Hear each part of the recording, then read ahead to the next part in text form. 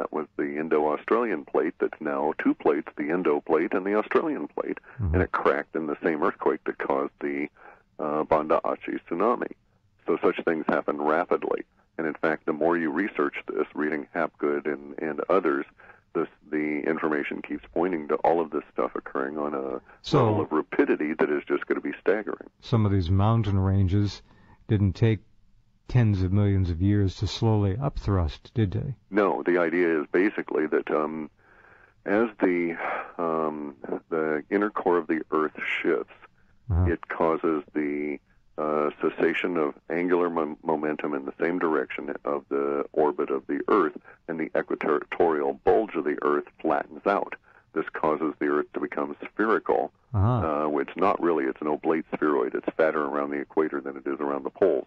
A key bit of information, too, in all these coatings, by the way. So are most Americans. yes. It's all gone horribly pear-shaped, as the Brits like to say. Yeah. In any event, though, so the inner core flips, and in the process it causes this situation where the equatorial bulge flattens out. Now, that bulge is 26 miles total, or about 13 miles on each side of the planet, composed of seabed and ocean and land. And so when it flattens out, we're able to spin, and we do so in a series of jerky kind of little motions. And it's that really that is both the saving grace and the terror that we have to go through. But because of the way that it does this, the relationship of the continents to each other is not guaranteed to be the same after the event as before. In other words, we won't necessarily sail around all at the same level. Some continents will come to a screeching halt, like, say, India or China, and then India rams into it really fast, and whoops, there's the Himalayas for you. Got it. And the supposition, by the way, is that it's feasible that a mountain range the size of the Himalayas occurred over the course of weeks.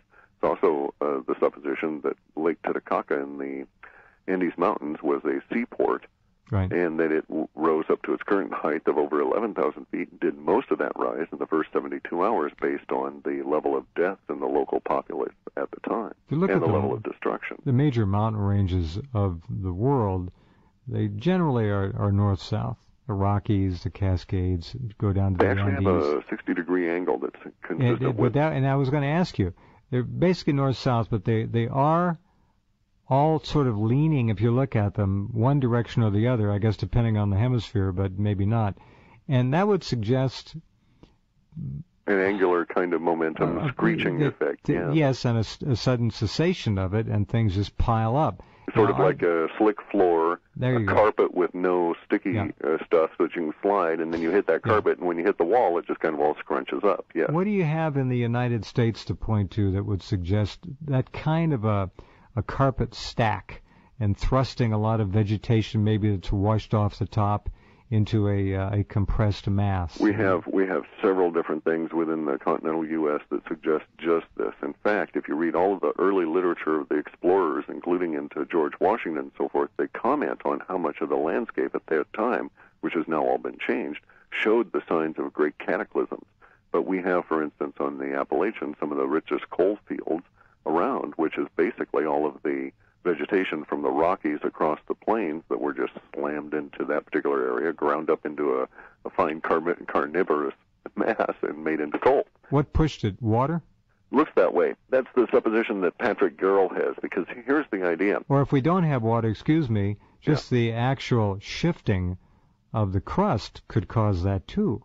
Not that distance, it's thought. That's a long haul, okay. There's long run-out slides where it's just merely a slide effect that occurs, and they've measured some of these in Canada, and they go considerable distances, but they don't go hundreds of miles.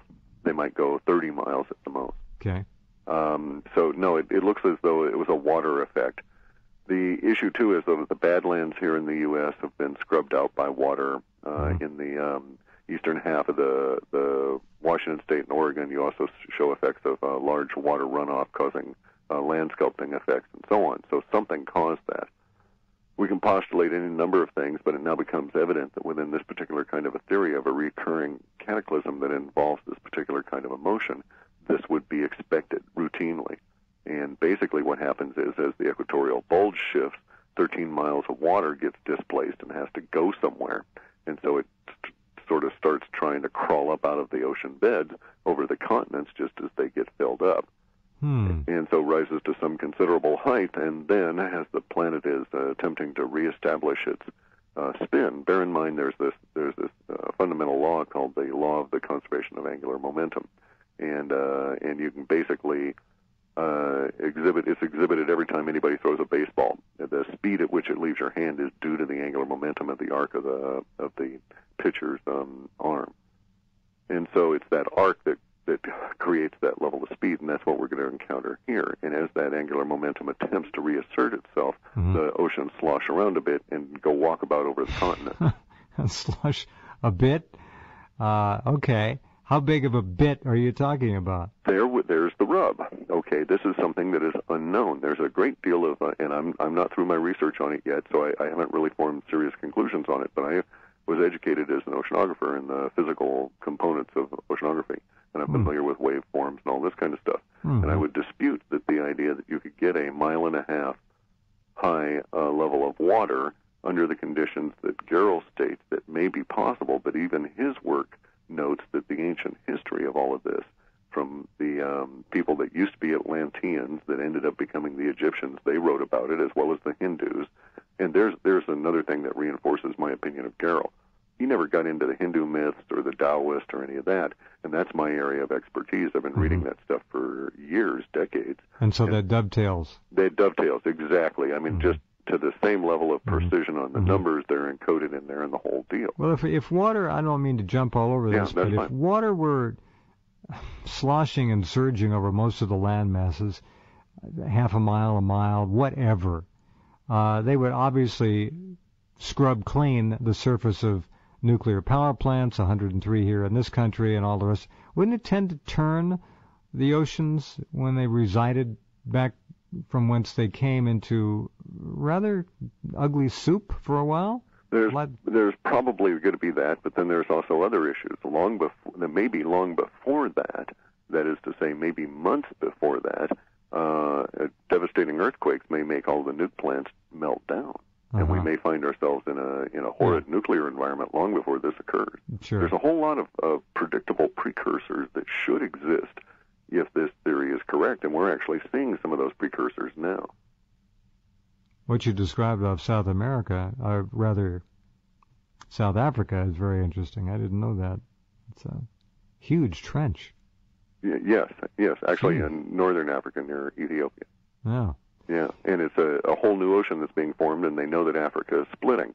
Well, again, part of the effect of all of this has got to be that it's a predictable level of impact is not only things like the level of fertility going down, but a level of chaos, for instance, must exist within the magnetic structure of each and every one of the planets that can exhibit itself in a number of different ways, some of which will be extremely deep earthquakes, alterations in tectonic plates as the inner core of the Earth gets magnetically twisted all around, very similar to the Sun. Very interesting. All right, back in a couple minutes to talk more about this with Cliff. Glad you're along tonight. Not sure if you are, but we're glad to have you. Be right back.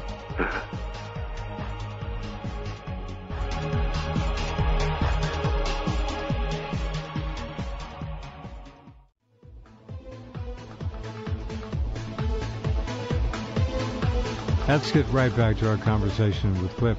You know, when we talk about the seed bank, we talk about Google digitizing books, and the one question which has always bothered me, although I think I've got a fairly good idea why, the continuing rape and degradation and destruction of our home, our planet. Why? Not one international globalist corporation, not one major government on the world is making any serious effort to reverse the looting, the destruction of our home. Not happening. It does not make any sense. No, it's we not have logical. not organized ourselves appropriately. No, why kill the golden goose? Right. Okay.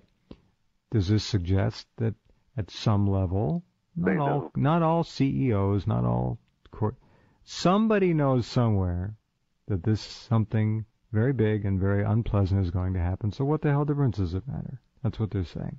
I don't know. Now, the other issue is Denver, right in the center, 2.5 hours either way from coast to coast, something like that. DIA is supposedly linked to underground transport that probably goes under the Rockies. And there is a lot of talk, has been for many, many years, about very large underground safe dwelling for special folk who could fly in within 2.5 hours, go into an underground transport at the airport, and be, shall we say, secure? I don't know. You got 1.5 miles of water running over you. You got mountain ranges displaced. Who knows? I don't have the answers. Even if it's localized 400-yard tsunamis running over 100 square miles, it doesn't matter. It's not going to be that simple. But isn't it 90% of the world's populace, Cliff, lives on the coast or very close to the ocean? Yeah, within 30 miles. Yeah. You get 85% of